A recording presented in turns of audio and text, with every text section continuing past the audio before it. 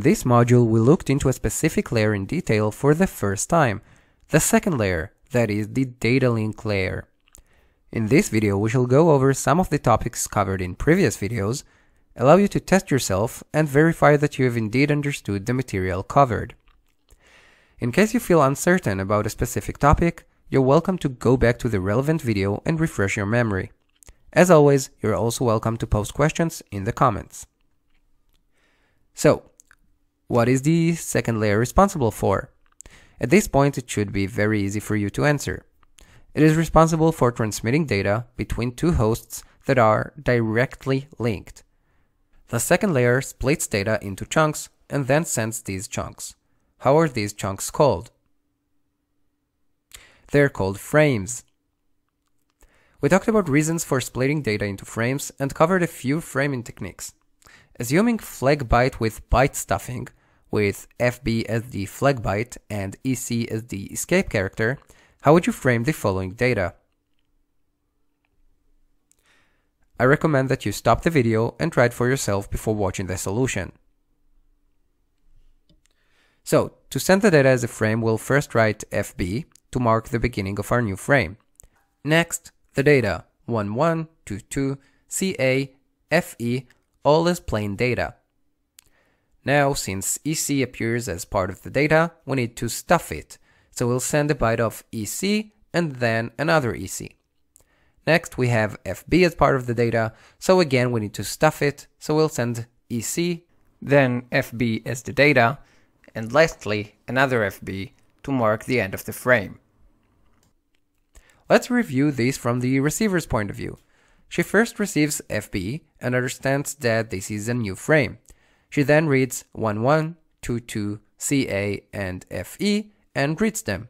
Next, EC is encountered, and the subsequent byte is thus treated as data, so EC is added to the receiver's data stream. Next, another EC is reached, so the following byte, FB, is treated as data. Last, FB is reached, and this frame is over.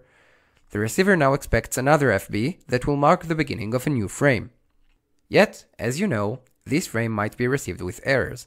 What two strategies have we mentioned for handling errors? Well, one of these strategies was error correction. A very simple way of achieving error correction would be to send the data multiple times. Let's say we send each byte 4 times, like so.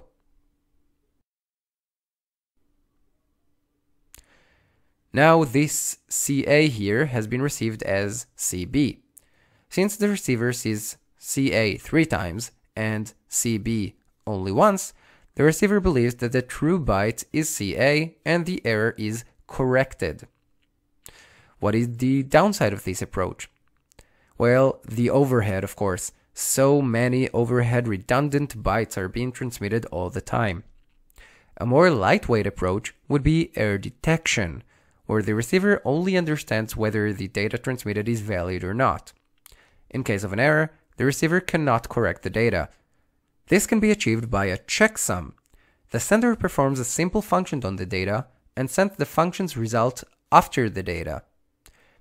The receiver then performs the same function on the data and checks its result against the received checksum. If the values match, the receiver assumes that the data is valid. If not, the receiver drops the frame.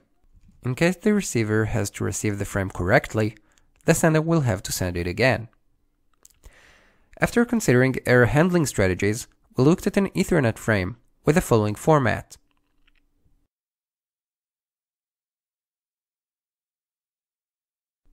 Let us consider the addresses.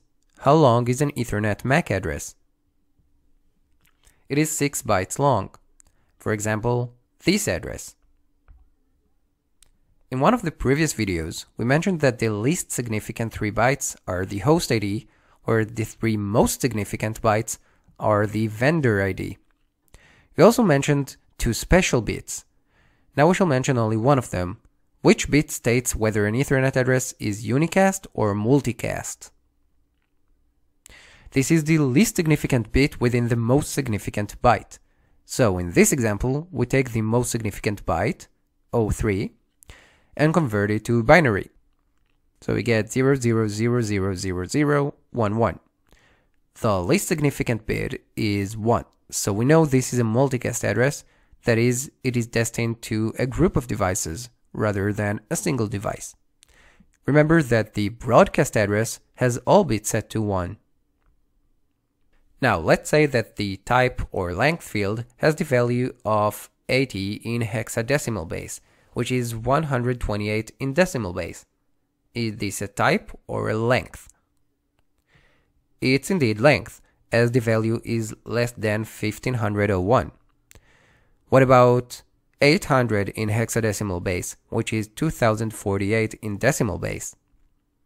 That is type, indeed the type of IP packets. Now, let us consider the following network diagram. Given a hub, let's say that A sends a message to C, who will receive this message. Well, everyone will receive it except for A, that is B, C, D, and E.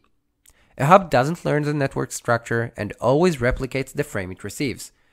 It is basically a physical layer device, sending bits without understanding their meaning. We mentioned that this approach has many pitfalls.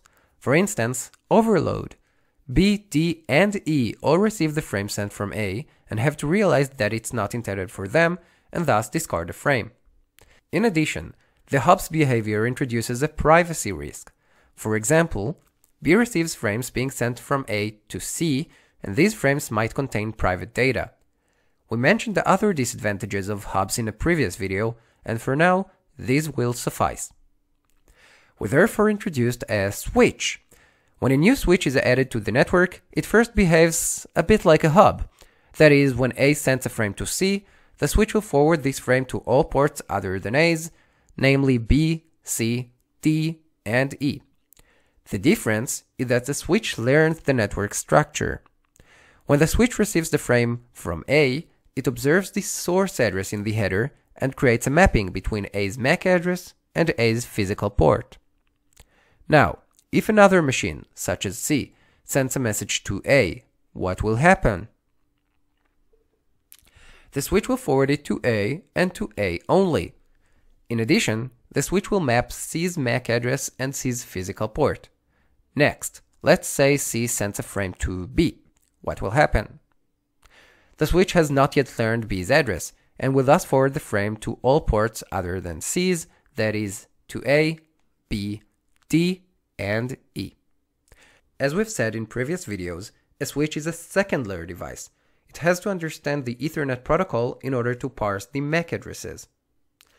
Altogether, you already know quite a bit about the data link layer and how it functions.